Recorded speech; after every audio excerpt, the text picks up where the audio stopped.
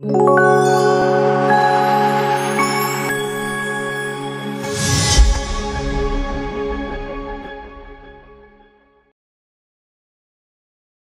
大家好，这里是扭转乾坤，一个通往马股大门的频道，阅股无数，通晓股市里的点点滴滴，就从这里开始。上一支影片，小编我为大家跟进了一家之前我们在2022年12月分享过的一家公司 E-Frame， 而他们的股价最高也上涨到1令吉11仙，达到了35%的转幅。此外，小编我也为大家分享了他们的扩张计划的最新进展，而且也为大家探讨了这些扩张计划的潜力。有兴趣的朋友们记得回去观看哦。那开始前，喜欢我们影片的朋友们记得订阅、点赞，并把这一支影片分享出去哦。想要加入我们的朋友们，可以查看影片下方，就在这里加入我们，为你们实时更新。那今天小编我要来和大家分享的这一家公司，就是即将在3月15日在创业板块 Ace Market 上市的公司 OPPSTAR。而这家公司其实他们早在2021年的时候就有意愿要寻求上市，而且当时的讨论度就已经非常的高。那这一家公司更是可以堪称为马股科技领域的一股清流。那为什么这么说呢？相信大家对于大马科技领域其实一点都不会陌生，因为这个领域一直以来都是非常受到投资者们的青睐，尤其是半导体 semiconductor。 而且在经过疫情的洗礼后，这一个产业发展更是获得了巨大的推动力，并且也成为了大马经济的支柱之一。在全球半导体产业链当中，大马是全球第7大的半导体出口国，因此我们可以看到科技板块当中有不少从事半导体业务的公司。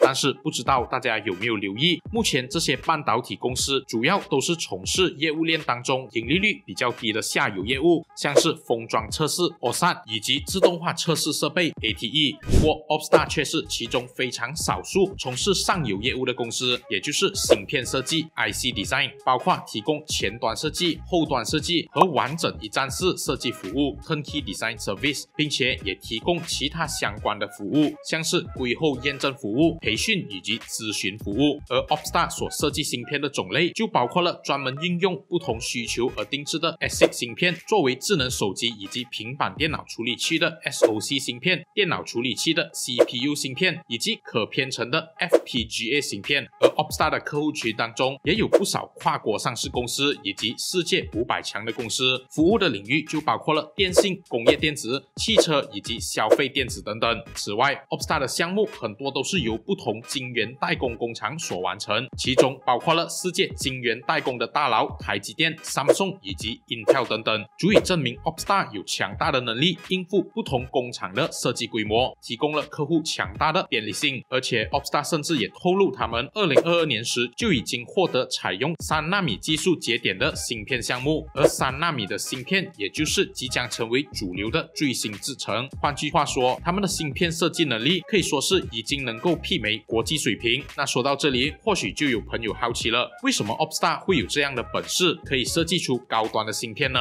那么就不得不提到 OPPSTAR 3位创办人的背景，也就是 Mr. 丹春茜、Mr. Ng Meng Tai 以及 Mr. Chia Hun Wah。那这3位创办人的背景都十分强大，在创立 OPPSTAR 之前，他们各自都在芯片设计领域累积了相当丰富的经验以及技术，而且这3位创办人都曾在世界芯片巨头 Intel 的公司任职过，因此除了技术以及经验之外，他们也打通了 Intel 这一个强大的人脉资源，而这一个人脉更是笃定了 OPPSTAR 日后强大的基础。那 OPPSTAR 在创立初期时获得的第一个订单，相信就是来自 Intel 的子公司 Altera。之后 Intel 也陆陆续续贡献了不少订单，甚至也帮助 OPPSTAR 开拓了中国庞大的市场。而且 Intel 也就是客户1，直到现在依然是 OPPSTAR 的主要客户之一。尽管 OPPSTAR 隐藏了一些主要客户的名字，但是我们也成功通过一些留下的蛛丝马迹中，为大家挖出了这些主要客户的信息。除了刚刚提到的 Intel 之外，也找出 Customer A 应该就是 Microchip Technology， 他们是一家在美国上市的微控制器、储存器与模拟半导体制造商，以及 Customer B Unigroup 国信 Microelectronics 是一家主要从事设计和制造微电子产品的中国上市公司。那么说完了他们的公司背景以及业务之后，我们就来看看 OPPSTAR 的财务状况。那他们的收入以及盈利在过往的3年内都是有着非常强劲的增长，从2020财年的16个 million 收入增长到了2022财年的50.6个 million， 是高达78%的年复合增长率 CAGR。CAGR， 而我们也可以看到，基本上都是来自于芯片设计的业务，其中完整一站式设计服务 Turnkey Design Service 更是占了总收入的 79%， 其次后端设计的业务也占了收入的 20%， 而前端设计只占了不到 1%， 可以见得客户都倾向于比较方便的一条龙服务。而在这一些收入当中， 15% 的收入都是来自于大马本地的贡献，而另外 85% 的收入都是来自于国际，其中中国就占了 78%， 而日本也有 6.6%， 新加坡以及美国则分别只有不到 1% 的收入。那至于盈利方面， OPPSTAR 是从2020财年区的40多万令吉的净盈利，增长到了目前 16.6 个 million 的净盈利，高达惊人的 529% 年均复合增长率，而盈利率也高达 33%。而且根据市场调查报告，在本地同行内 ，OPPSTAR 除了收入只低于 UST Global 之外，不管盈利还是净利率都是领跑整个同行的。另外，截至2022年9月 ，OPPSTAR 是一家零借贷的公司，手头上持有大约 7.5 个 million 的现金，而且这也还没计算他们 7.8 个 million 的短期资金，他们可以说是非常强劲的净现金公司。那这也意味着他们未来拥有很大的资金空间来进行业务的拓展。那说完了公司的财务状况之后，接下来我们也来讲解这一次 OPPSTAR 的 IPO 详情。那这一次的 IPO， 他们将会以63仙的价格发行16547万9千股，也就是上市时的市值将会来到400个 million。那在这一次公开发行的总股票数量，其中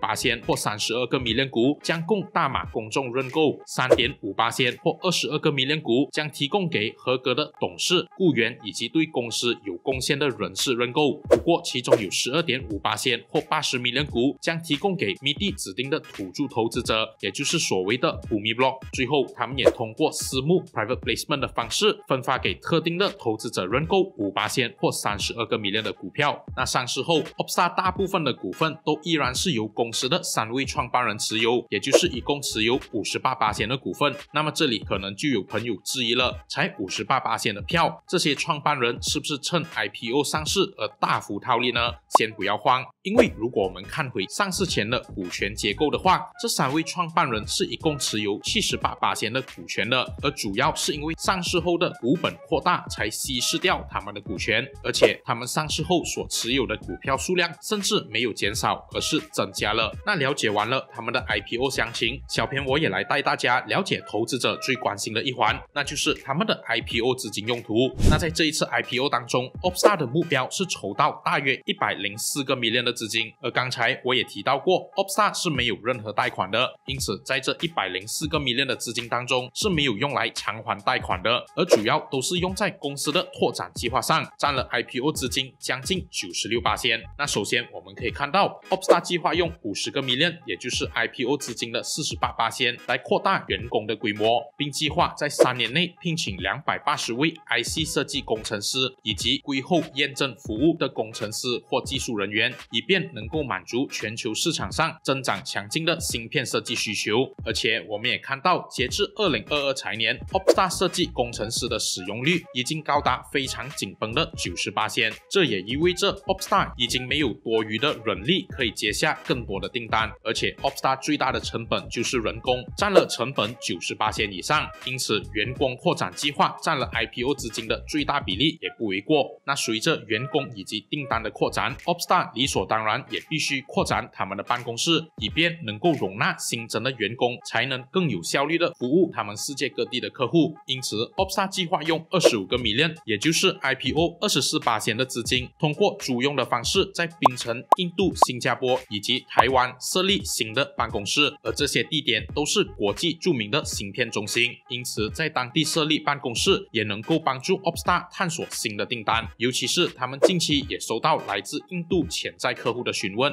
那另外值得注意的是 OPPSTAR 的业务像是 NVIDIA、AMD 以及 Qualcomm 这些自主研发的芯片公司是有所不同的，因为 OPPSTAR 的设计项目只是依照客户的要求以及委托所完成的，而完成设计后的芯片知识版权 IP 也将归于客户所有。那为什么要这样说呢？因为 OPPSTAR 其实也计划用 IPO 资金的 11.5%， 也就是12个 million 来研发属于自己的 IP， 以便增加公司的收入，甚至也能增强公司产品的独特性，并提升竞争力。目前 OPPSTAR 其实已经着手研发这几项 IP 的项目，其中包括了一个基于 RISC-V 架构的 SoC 芯片、AI 人工智能芯片以及 FPGA 芯片。那接下来剩余的 IPO 资金当中，12%或12.6个 million 将用为营运资金，尤其是员工以及办公室的扩张后，这将会是一笔不小的开销。而最后 OPPSTAR 也将 IPO 4%或4.6个 million 的资金用来支付上市所需要的费用。之后我们也来看看 OPPSTAR 的利好与利空。首先的利好，那就是美国对于中国芯片的制裁。长话短说，相信大家都众所周知，美国自2020年底就祭出了一系列的制裁措施，以便限制中国可以获取高端芯片的资源。因此在芯片研发方面都面临着严重的人才以及技术短缺。可是中国当然也不会就这么坐以待毙，而是更积极的寻求替代方案。因此这有望让马来西亚的半导体公司受益，因此拥有强劲芯片设计能力的 OPPSTAR 相信也能够从中分到一杯羹。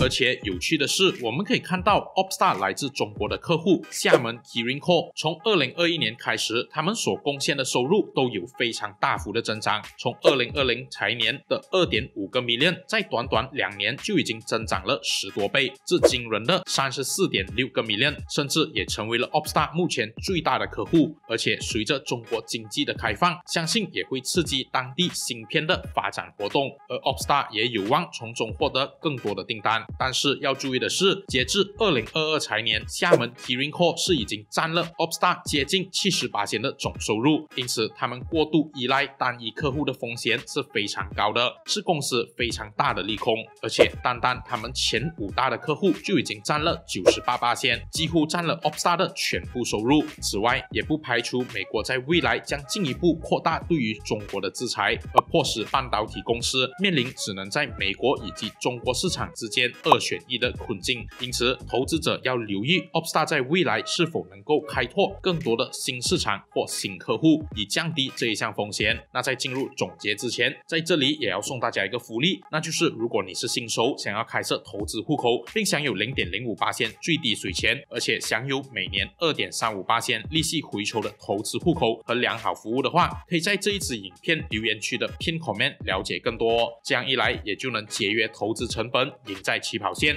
那回到来总结， OPPSTAR 的基本面可以说是非常的强劲，尤其是 OPPSTAR 的业务是处于半导体产业链的上游，除了盈利率较高之外，竞争性也比较少，而且芯片设计是一门非常独特以及门槛非常高的一项业务，因此这也提供了 OPPSTAR 非常强大的竞争能力。而且计算他们的估值的话，根据2022财年的业绩表现以及63仙的 IPO 价格， OPPSTAR 上市时的 PE 本益比也只有24倍。我们这里也可以看到，与这一些半导体领域的公司相比之下，24倍的 PE 本益比其实一点都不高。而且根据 OPPSTAR 2023前6个月的盈利表现来估值的话， OPPSTAR 的 Forward PE 甚至只有19倍，因此他们公司的估值的确非常有吸引力。而他们的 IPO 申请截止日期是到3月3日，因此大家不妨去试试手气。但是申请不到 IPO 票的也不用有 FOMO 心态，就如小编我常提到的，通常 IPO 上市后不久股价就会有机会回调，尤其是那些拥有 booming block 的公司，因此等他们套利后再进场也不迟。而且小编我也看到了一个趋势，那就是越来越多的科技企业都投入大笔资金来自主研发自己的芯片，以摆脱对于大牌芯片制造商的依赖。而这一个趋势相信也会使 OPPSTAR 受惠。那这一家业务以及基本面强劲的公司，荧幕前的你们觉得他们还会延续2022年 IPO 的暴涨趋势吗？觉得会的请在留言区打上1，不会的请打上2，并留下您的高见哦。